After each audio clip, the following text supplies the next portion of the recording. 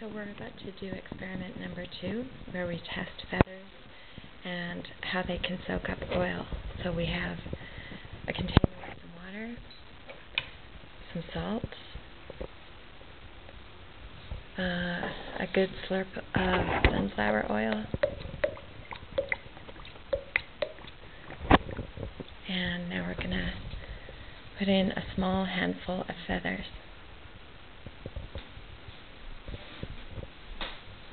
Whoa.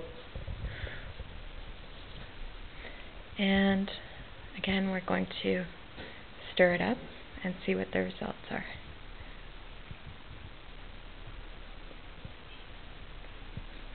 The feathers can be sourced from the local poultry industry, or from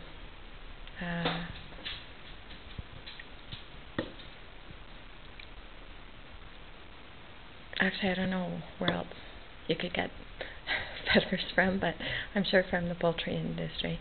Okay, so we stirred these all up, and they form quite a good clump. And we're just going to remove them now. And they're pretty easy to remove the more oil there is, because the more they stick together, the more oil there is. Pull them out. And if I look really, really closely, I cannot see a single drop of oil. Well, maybe a tiny, tiny bit on the surface, but it's totally broken up. Certainly nothing compared to what it was before.